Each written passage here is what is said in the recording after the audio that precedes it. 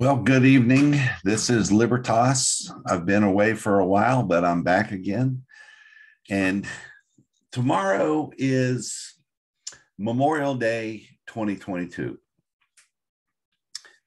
We, in our culture today, we look very rarely back past World War II and our veterans from World War II that we memorialize on Memorial Day. But Memorial Day is for all great Americans since the beginning of time.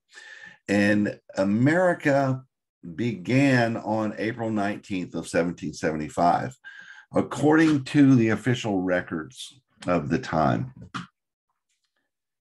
Legally, 4th of July is 76 is when we declared our independence. But April 19th was the pivot point in history where the American people stood up to the British Army, took a volley in the back, and then beat the snot out of the British Army and chased them all the way back to Boston. And they never really got outside of the city of Boston after that day. Bunker Hill was basically a suburb of Boston, and Charlestown. But that was, they occupied Charlestown at the end of that day. So they never took any more territory after that day of April 19th. So we're going to look at the soldiers that participated on that day. We're going to talk about the militia and the Second Amendment and why all of these things are important to us today as Americans. We know in the last week there was a major shooting at a school. And as our wonderful, illustrious statesman in Washington, D.C., you never let a good crisis go to waste. So the Democrats and the Republicans are both saying we've got to do something about guns. Well, I'm going to show you what the Constitution says about guns, how simple it is, and how important it is for an armed citizenry. So with that in mind, I'm going to start here and share screen. And we are going to open this with this right here. This is the Holy Bible. This is the book of Numbers. Well, Libertas, what has this got to do with the militia? Well, this is where they got the militia, the idea of a militia. And this is so foreign to our way of thinking, and I understand, but I'm after truth. I'm a constitutional historian. I'm an award-winning constitutional historian. So if I say something, it's not my private interpretation. I just present the truth and the facts from the original records of America. And I'm going to be showing you the actual original records of America. But Numbers chapter 1 talks about the militia. Numbers of what? What were they numbering? So, and the Lord spake unto Moses in the wilderness of Sinai in the temple of the tabernacle of the congregation on the first day of the second month in the second year after they were come out of the land of Egypt, saying, they've been out here for 2 years now. And God tells Moses, take ye the sum of all the congregation of the children of Israel after their families, by the house of their fathers, with the number of their names, every male by their polls, from 20 years old and upward, all that are able to go forth to war in Israel. Thou and Aaron shall number them by their armies. The key thing here is every male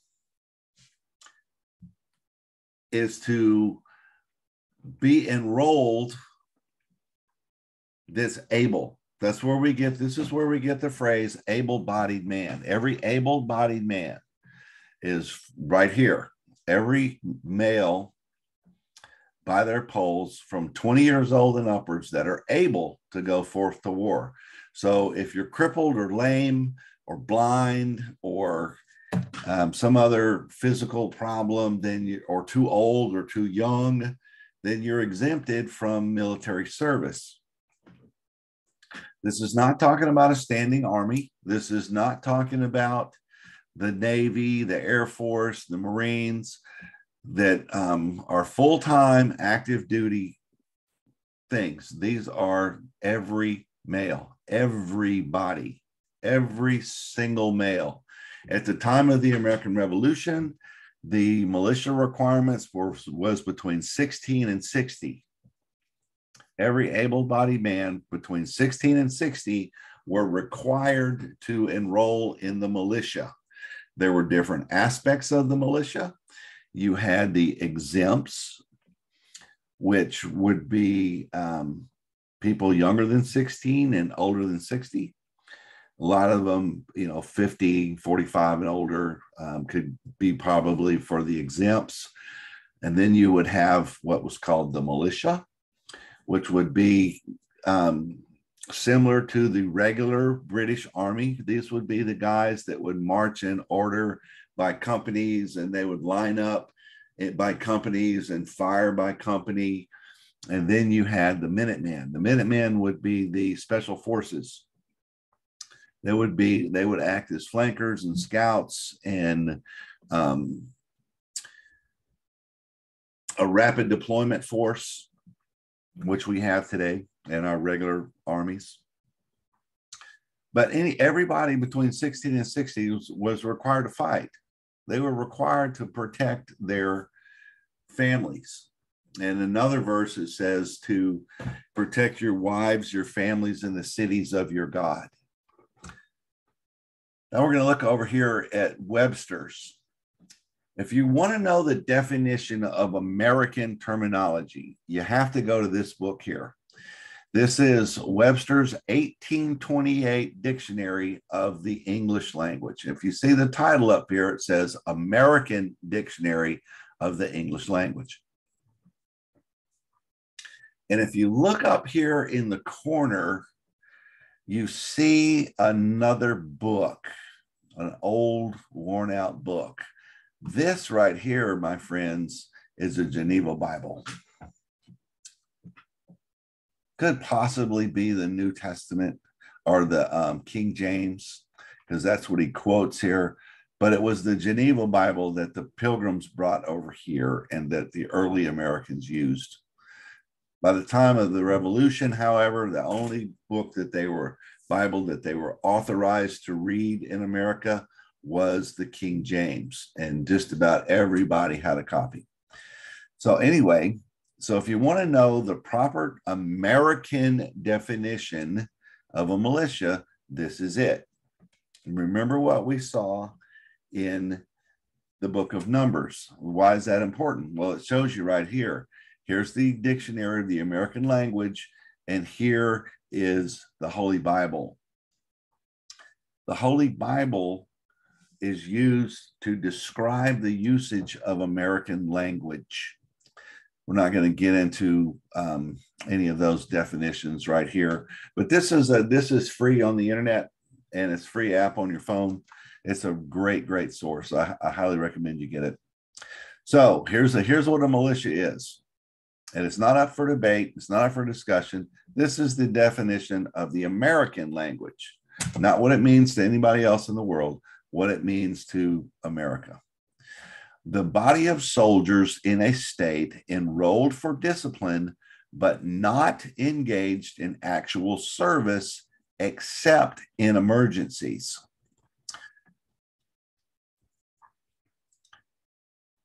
As distinguished from regular troops whose sole occupation is war or military service. The militia of a country are the able-bodied men. See, where did they get it from? The book of Numbers. Quoting the scriptures here. The militia of a country are the able-bodied men. Which ones? All of them. the able-bodied men of a country, without distinction, all of them,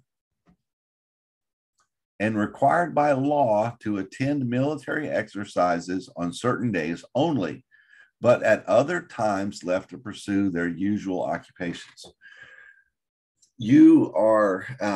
So everybody is supposed to be armed and trained in the art of war. Every able-bodied man. If you think about it in commonsensical terms, if there's a riot in the streets and you had to call up the National Guard, it's going to take them a lot longer to mobilize and get there when you can just ring a signal bell from a church and have every able-bodied man within the distance of that church show up with their weapons to stop that riot. And that's exactly what they did. So, but here's another thing. It says that let's just read it. We'll go here. Now, this source here is Joseph Story's commentaries on the Constitution of the United States in 1833.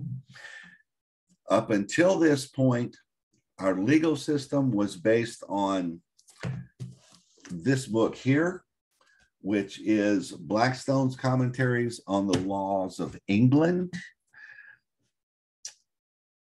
And this was the official legal text of America, American law and courts, up until 1833, when America put together its own commentaries on the Constitution of the United States. The beauty of this document is here, once again, this is on the internet. It's free, it's searchable, it's clickable. But you see here all the footnotes where it takes you to both sides of the argument, both sides of the debate of how they came up with the wording of the present document.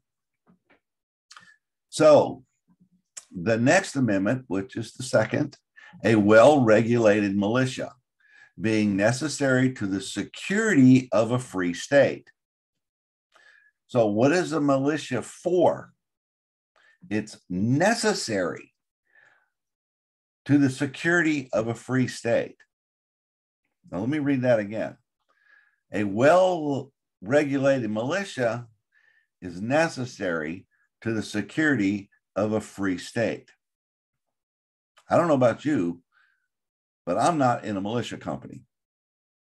And I don't think anybody else in here is in a militia company. Might be a bunch of people going out together and shooting guns and calling themselves a militia unit, which I used to do here in my county. But it wasn't organized by the government. Our officers weren't selected by the governor and the legislature. We weren't armed and trained by our government. So a well-regulated militia is necessary to the security of a free state.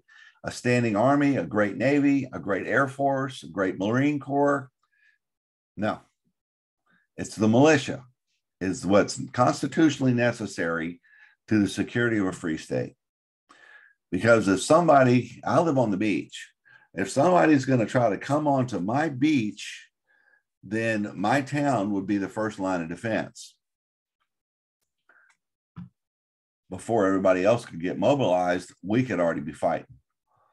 Anyway, the right of the people to keep and bear arms shall not be infringed. The right of the people. We're going to look at three words here: right, arms, and infringed. Most people don't know what this means. So we're going to go back over here to the dictionary, and we're going to look up the word right, R-I-G-H-T. Talking about geometry in a straight line. Number two, in morals and religion, just, equitable, according to the standard of truth and justice or the will of God. That alone is right in the sight of God, which is consonant to his will or law. This being the only perfect standard of truth and justice, In social and political affairs, we're talking about a militia that is right, which is consonant to the laws and customs of a country, provided these laws and customs are not repugnant to the laws of God. A man's intentions may be right though his actions may be wrong in consequence of a defect in judgment. It's very, very simple here, folks. I just showed you the source of the legal constitutional source of the Second Amendment, which is from the Holy Bible, which once again, you have the Constitution or the dictionary here defined by its biblical usage. I showed you that a militia was ordained by God with Moses and the children of Israel in the desert, every able-bodied man. And so we see it here that we're looking at a right, if it's a right, then it has to be right in the sight of God and his will and law in order for it to be legal, order for it to be a right. If my memory fails me, you can remind me, but in my recollection, the Declaration of Independence says that we are endowed by our Creator with certain unalienable rights. And unalienable means that they belong to that person and no other person can take them away from you for any reason whatsoever without your consent. We'll look at that word, I guess. But is a right which is consonant to the laws and customs of a country, which the laws and custom of our country until only recent years was that every able-bodied man served in the militia from 16 to 60. In the current constitution of the state of Mississippi, it is 18 to 48. Current constitution. Every able-bodied man in the state of Mississippi between 18 and 48 is to be enrolled in their local militia. So we said we were going to look at a right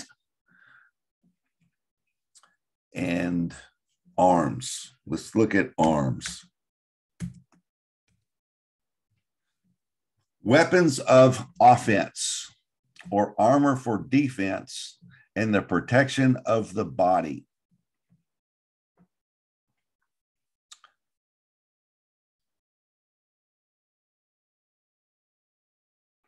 In legal sense, it says down here, arms are anything which a man takes in his hand in anger to strike or assault another. But arms, in the definition of what we're talking about here in military service, are weapons of offense. People are telling us all day long that we don't need military grade weapons.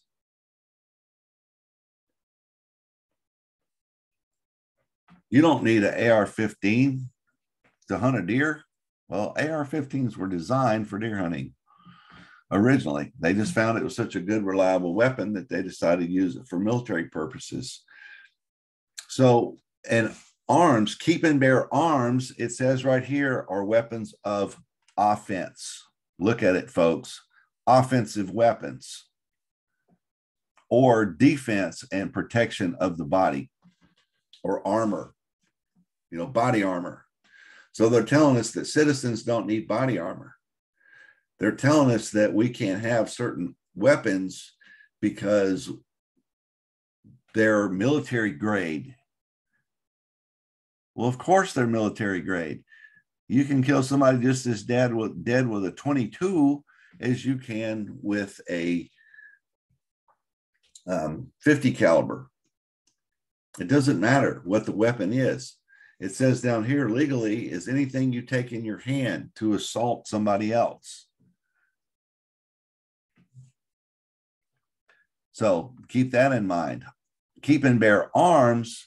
Arms are weapons of offense or defense and the protection of the body. Okay.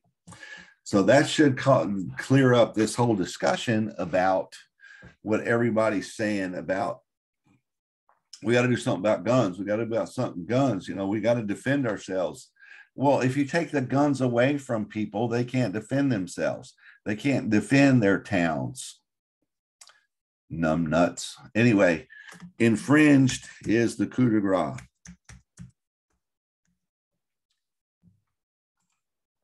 Infringe is to break as contracts, to violate either positively by contravention, which is ignoring it, or negatively by non-fulfillment or neglect of performance, which is more of what we see today. A prince or a private person infringes an agreement or covenant by neglecting to perform its conditions, as well as by doing what is stipulated not to be done. So let's go back here again and let's look at what the amendment says. A well-regulated militia being necessary to the security of a free state. Every man in a society is to be armed for the security of a free state. They're talking about security in a school. They're talking about security in this, and the government has to do it. The government has to do it. It's not the government's responsibility. It's the government's responsibility to have a well-regulated militia. The right, the God-given right, folks, remember what I just read? Declaration of Independence says that our rights come from God. We just looked at the American definition of the word right. It's right if it lines up with the will of God. Where do you find the will of God? In the Holy Bible. Remember the title of the page? I'm not smart enough to make this stuff up. And I keep repeating this over and over like John Hannity, so it gets through your mind the importance of what we're facing here. The right of the people to keep and bear arms shall not be infringed. And that word infringed, it is an unbreakable contract. Let's go back and look at that definition again on infringed. To infringe something is to break the contract, to violate the contract. See, our contract is the Constitution of the United States. The Bill of Rights is a separate document that's added to the Constitution. The first 10 amendments are the Bill of Rights. They are not ordinary amendments. We're going to look at that next. But here, you can't break. This is a contract that can't be broken or violated. Either positively by contravention, which is what they're doing now. They're trying to take away certain guns that our government deems we don't need because they are considered military grade or offensive weapons. Or negatively by non-fulfillment of neglect of performance. What they're neglecting to perform is the establishment of militia companies. Follow me? We're going to look up unalienable.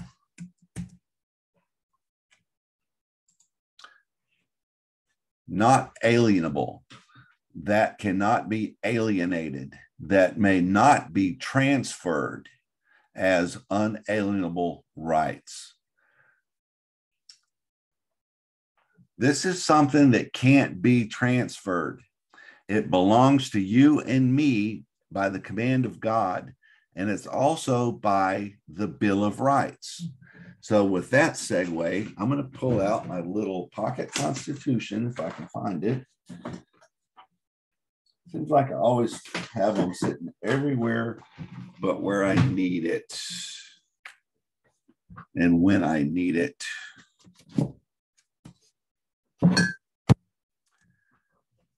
Okay, let's just pause for a second. And I'll be right back with my little pocket constitution.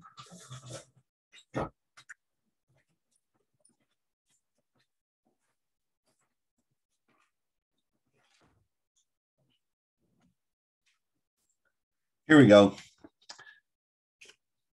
If you look at this little pocket constitution here, you would think everybody in America would know the legal definition of a Bill of Rights. But what happens is people have these by the millions. You know, I get boxes and boxes of them. I give away hundreds and hundreds of them a year. So, but you go through it and you get to the end of the Constitution here, and these are all the guys that signed it, and that's so nice and wonderful. And then it talks about this is done by the unanimous order of the convention signed by George Washington. And so September 17th of 1787. So, but you get to the next thing and you see the amendments. But what people fail to do is read the first page before that. It's called the preamble to the Bill of Rights. So it even says down here, on September 25th of 1789, Congress transmitted to the state legislatures 12 proposed amendments, 2 of which having to do with congressional representation and congressional pay were not adopted. The remaining 10 amendments became the Bill of Rights. So the first 10 amendments are unique amendments. They are Bill of Rights. The Constitution would not have been ratified had there not been a Bill of Rights, because there was a majority of states that said, we will not sign on to this without a guarantee of a Bill of Rights. So they submitted a number of things that they wanted in a Bill of Rights. The state conventions, ratifying conventions did. And then George Washington made sure that the first order of business when they started the government in 89 was to institute the Bill of Rights that they sent out to be ratified. So this is the preamble to that, and it tells you what it's for. This is the legal definition of a Bill of Rights. So don't fuss at me because I know how to read. The conventions of a number of the states, having at the time of their adopting the Constitution expressed a desire, here's the thing, here's the definition of a Bill of Rights, so pay attention. In order to prevent misconstruction or abuse of powers, that further declaratory and restrictive clauses should be added, and as extending the ground of public confidence in the government will best ensure the beneficent ends of this institution.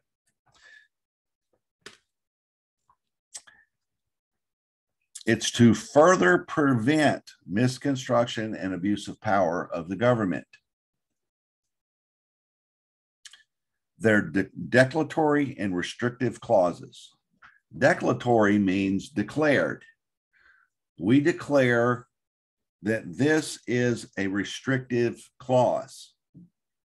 Now, who instituted this? The people. We, the people. We tell the government, this is off limits to you in every way, shape, or form. You cannot go here. You cannot legislate here. If this is declared and restrictive to the government for this express purpose to prevent misconstruction and abuse of powers, what is our legislators doing this very day with debating and compromising on how to restrict the guns of the people when it's off limits to them? Let me tell you that again. It's unalienable. It may not be transferred as unalienable rights. They can't. These are the rights of the individual citizen. They cannot be transferred to somebody else.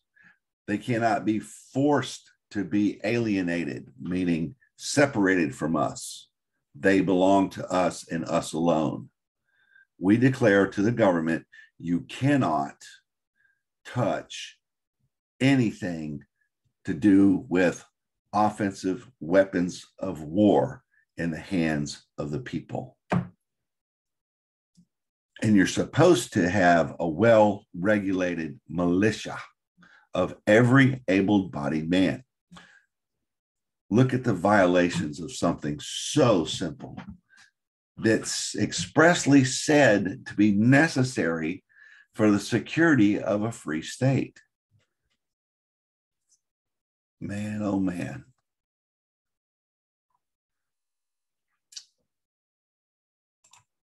Let's go back over here. The next amendment, the Second Amendment, a well-regulated militia being necessary to the security of a free state, the right of the people. This is an unalienable, God-given, God-commanded, and God-sanctioned right of the people. It is a right that cannot be transferred or alienated from the people. And that right is to keep, own it, bear it, carry it, and use it for offensive purposes. Shall not be infringed. If you're in a firefight, you want to be the best armed person in that fight. Okay, now, this is the Supreme Court of the United States of America in the official constitutional textbook of American jurisprudence and constitutional law. This is the precedent cited by the Supreme Court. So anything that contradicts this, see, let me backtrack here. A judge never sets precedent. George Washington set the precedent. He's the greatest man that ever lived. We have numbnut judges that think they're smarter than the guys that gave us the Constitution. And they put their hand on a what? Holy Bible, and swore to defend what the founding fathers of America did. To protect it and to keep it and defend it. Not improvise, without the consent of the people, which is an amendment. And there's only been, I think, 23 of them. And the first 10 of them are untouchable to the government. Can't even talk about it over a cup of coffee at Starbucks. I keep repeating this over and over and over. Okay. The importance of this article, the Second Amendment, will scarcely be doubted by any persons who have duly reflected on the subject. Think about it. They don't think about anything. They just react. The militia is the natural defense of a free country against sudden foreign invasions, the border, insurrections, domestic usurpations of power by rulers, violating their oath of office to protect our right to keep and bear arms, domestic insurrections are riots in the streets. It's the militia's responsibility, not the standing army or the National Guard. It's the people that can go to their closet, grab their rifle, go a few blocks to their city center, and muster up. But here's the thing. It's the defense of a free country against domestic usurpations of power by rulers. That's why our government's scared for us to have guns. And we'll see as it keeps going. It is against sound policy for a free people to keep up large military establishments and standing armies in time of peace, both from the enormous expenses with which they are attended and the facile means which they afford to ambitious and unprincipled rulers to subvert the government or trample upon the rights of the people. Standing armies are a danger to the people. What did the National Guard do after, January 6th, 2020 or 2021, whenever that inauguration thing was, I guess 2021, they brought in the National Guard and they fenced off the people's house. You can't even go visit your congressman.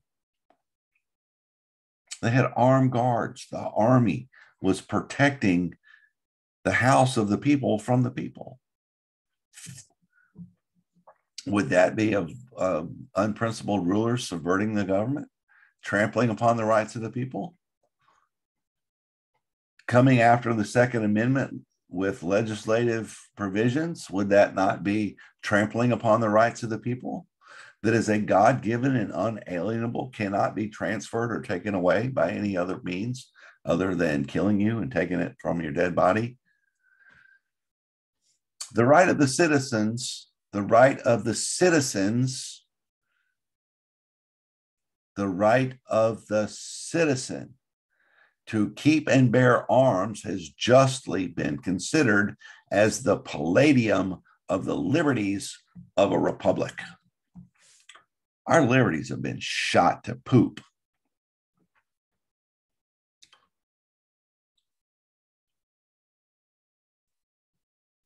It's the palladium of the liberties of a republic. Since it offers a strong moral check against the usurpation of arbitrary power of rulers and will missed my spot here, and will generally, even if these are successful in the first instance, enable the people to resist and triumph over them. Over who? The usurpation and arbitrary power of rulers. It's the militias. We're the moral check against the rulers getting out of line. They might attack us, but once we get organized, they have to fight all of us. They can't do that.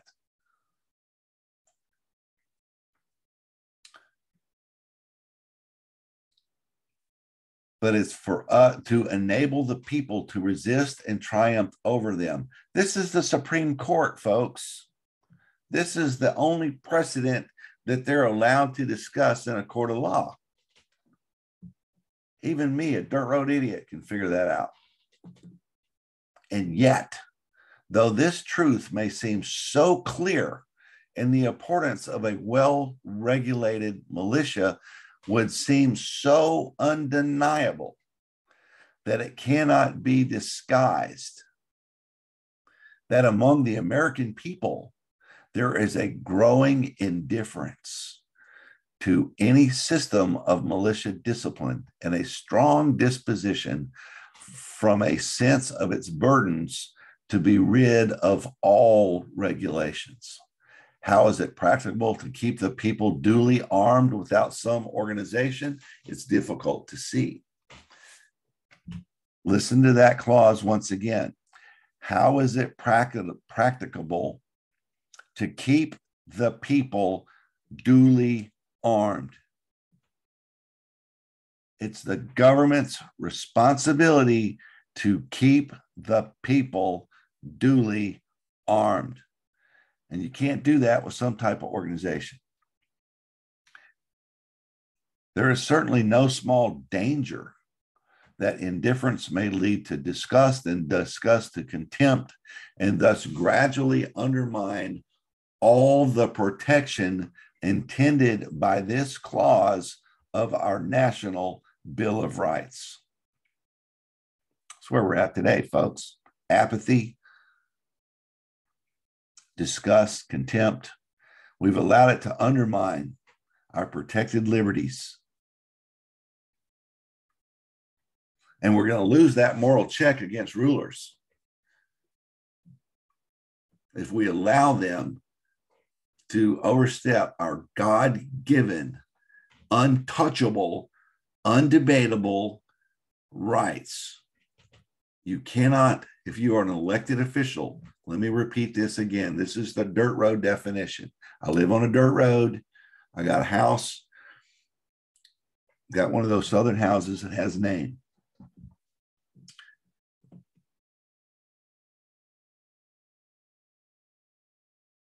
If it's in a Bill of Rights, once an elected official places hands on a Holy Bible to protect and defend that Constitution, he forfeits the right to discuss anything in the Bill of Rights because he has sworn to defend it as written. He can't even propose an amendment to amend a Bill of Rights. Got it? This is interesting. You get to the last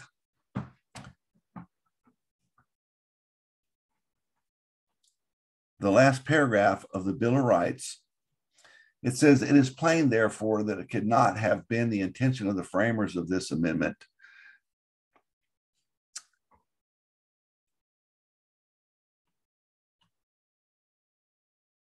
being the Bill of Rights,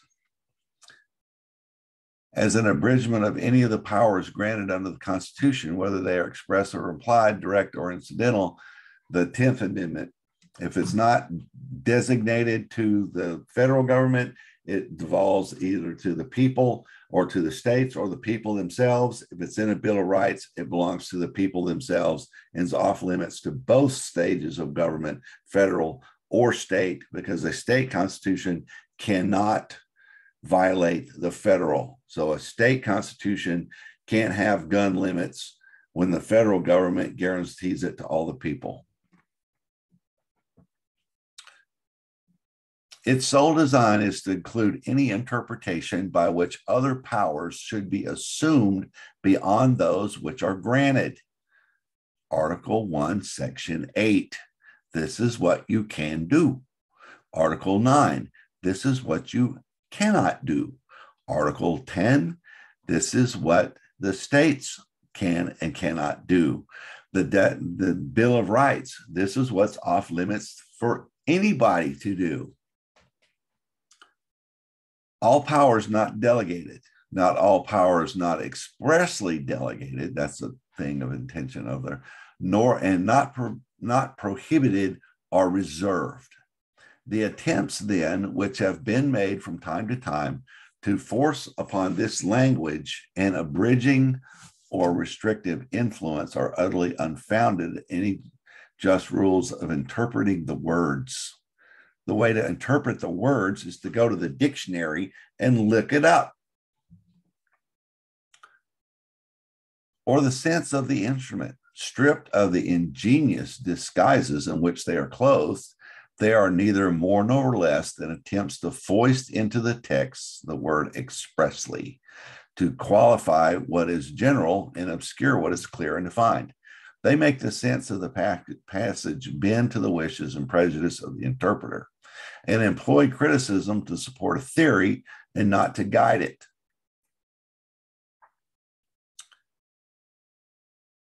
They make the sense of the passage bend to the wishes and prejudice of the interpreter and employ criticism to support a theory and not to guide it. One should suppose, if the history of the human mind did not furnish abundant proof to the contrary, that no reasonable man would contend for an interpretation found neither in the letter nor in the spirit of an instrument.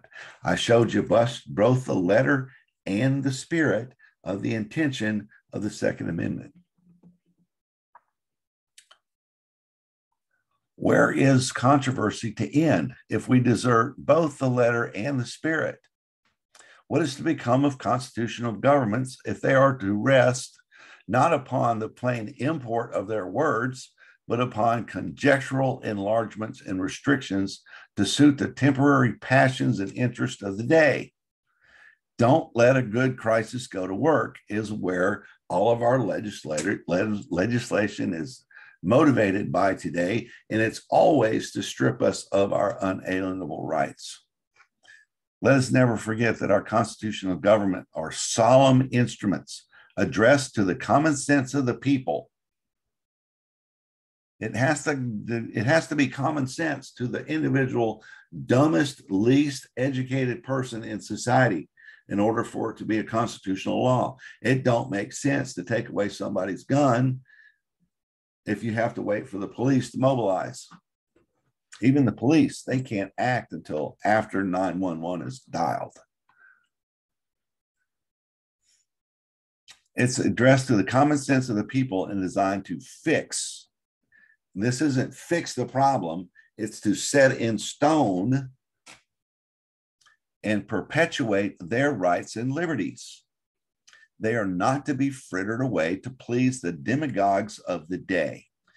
They are not to be violated to gratify the ambition of political leaders. They speak in the same voice now and forever.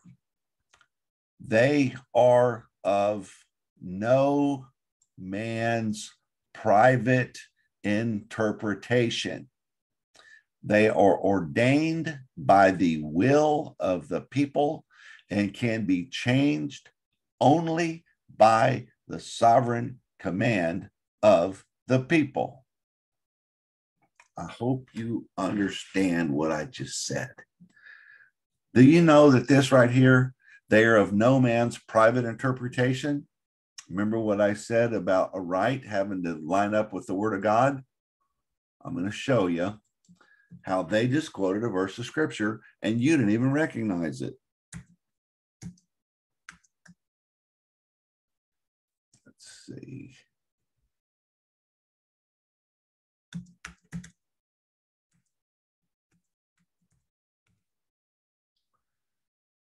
Second Peter chapter 1, verse 20. Knowing this first, that no prophecy of the scripture is of any private interpretation. Did I not show you the letter and the heart of the law? That American law can't contradict the Bible, that our rights are unalienable and they're granted to us by the creator of the heavens and the earth, that no man is bigger than God. We place our hand on a holy Bible to show the earnestness of our pledge to protect the Constitution, that we are to be accountable to God for our oath and our word, not just the people. We're accountable to the creator, the author of the book. Nobody cares. You tell me one person in America that has taught you this, what I taught you today, as simple as this, that's an elected official in the country. Name one. Anyone, anywhere. There might be one out there, but I sure haven't met them, and I follow everything. Memorial Day. These men fought on April 19th of 1775. We have forgotten these men, but on this Memorial Day, I wanted to present this to you. On April 19th of 1775, General Gage, well, the night before, General Gage ordered approximately 800 British soldiers to march from the city of Boston to Concord, Massachusetts. The purpose of that excursion was to confiscate the arms of the citizens. They had intelligence that there were stockpiles of muskets, gunpowder, musket balls, bayonets, food, cannons, 24-pounder cannons. They had a dozen of them. 24-pounder cannon was the biggest land gun of the era. These belonged to the people.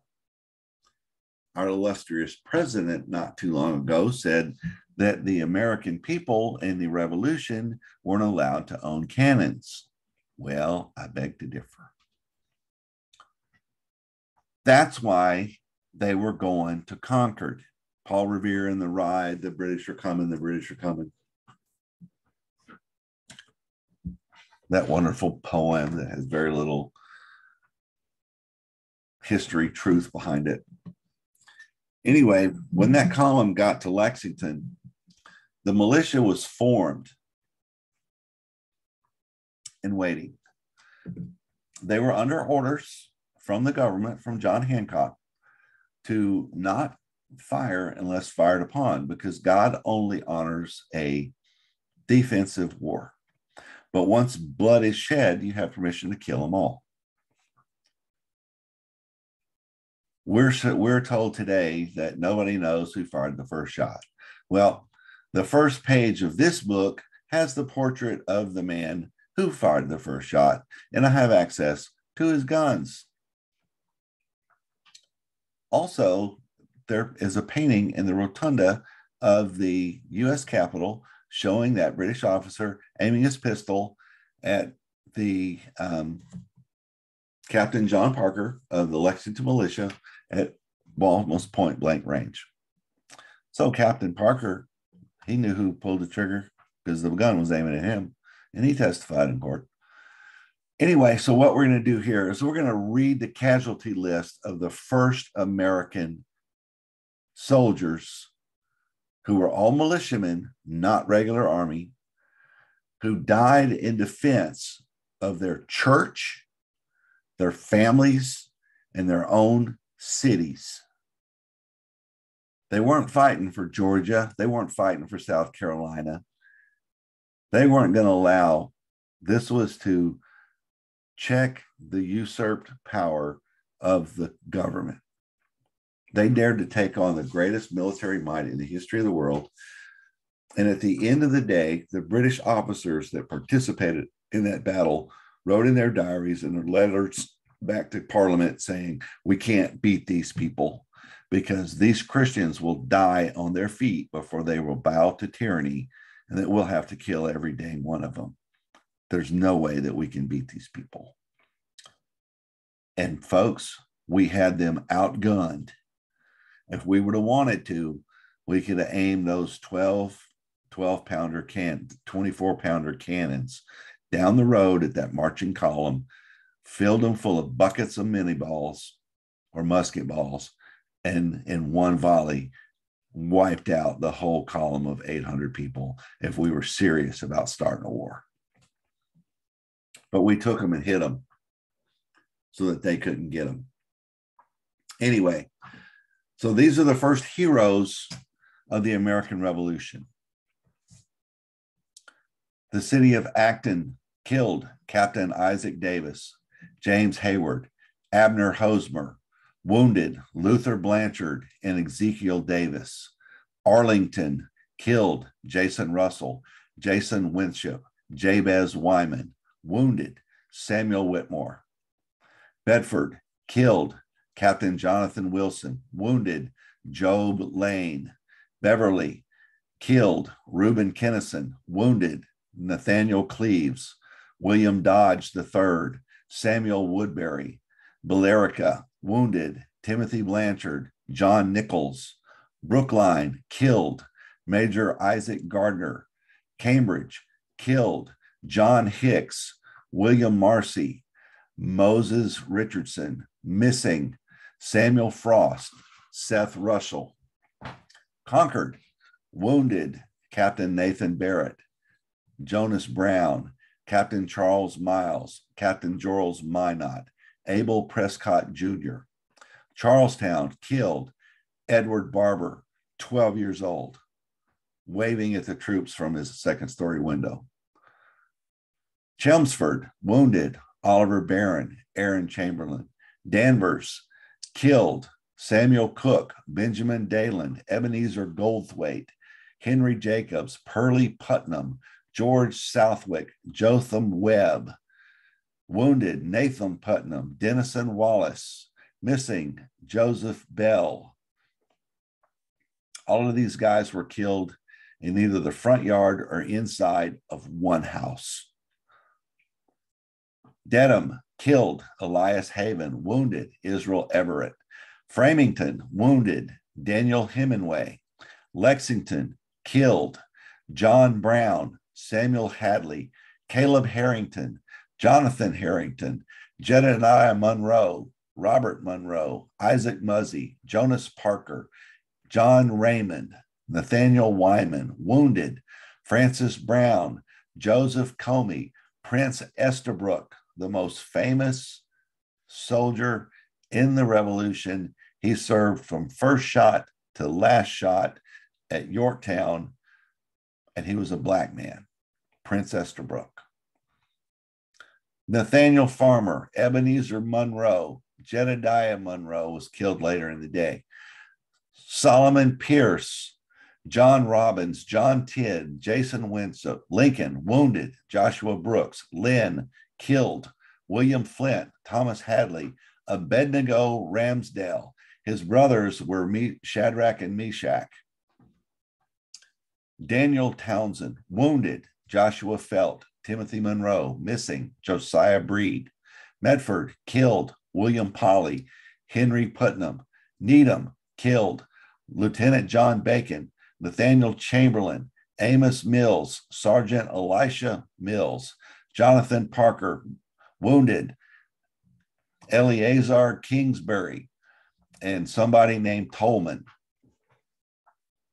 Newton, wounded, Noah Wiswell. Roxbury, missing, Elijah Seaver. Salem, killed, Benjamin Pierce. Somerville, killed, James Miller. Sudbury, killed, Josiah Haynes. Asahel Reed, wounded, Josiah Haynes Jr. Stowe, wounded, Daniel Conant. Watertown, killed, Joseph Coolidge. Woburn, killed, Asahel Porter. Daniel Thompson, wounded, Jacob Bacon. Johnson, probably a slave. George Reed, totals, killed 49, wounded 41, missing 5, total loss 95.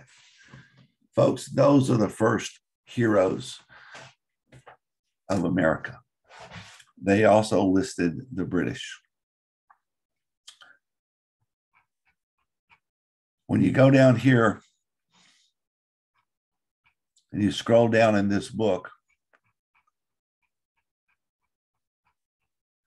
this is the muster rolls of participating companies of American militia and Minutemen on the Battle of April 19th, 1775, mostly from the archives of the Commonwealth of Massachusetts, but a few from other sources compiled by this guy.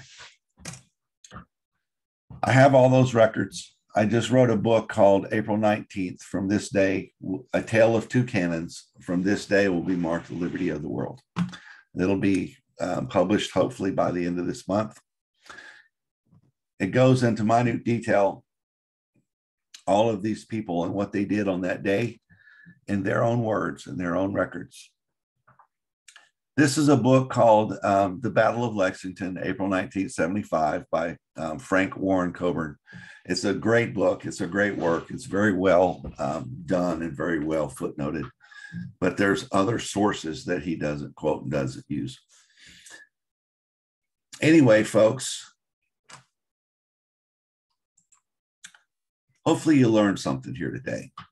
Our country's in deep doo-doo.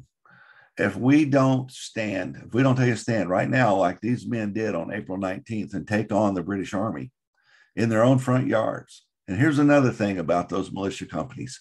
Every one of those militia companies were led by their pastor or their head elder. When the pastor of the militia company was asked, of Lexington, was asked by Governor John Hancock if your people would fight, He responded, I have trained them for this very moment. I have trained them for this very moment. Has your pastor trained you how to stand for the militia? Has your pastor trained you how to protect your wives, your families, and the cities of your God because you are well trained and armed? If he hasn't, he's violated his biblical duty as a pastor as well. If you want to know more, go to our website. It's called libertyman.online, libertyman.online. Feel free to go there and email me with anything that you would like to know about American history up until like the Civil War. I can give you the original document for everything that happened, just like we did here today. None of my private interpretation, just a simple reading of the documents. So until we get back to that point where all of us understand this kind of stuff, we're going to continue to go down a road that is not pleasant. So God bless. You're the best. Father, thank you for giving us this great country. Thank you for us being alive in this day and time to protect our liberties like these guys did on April 19th, that we can protect the liberties of our kids and our grandkids like they did.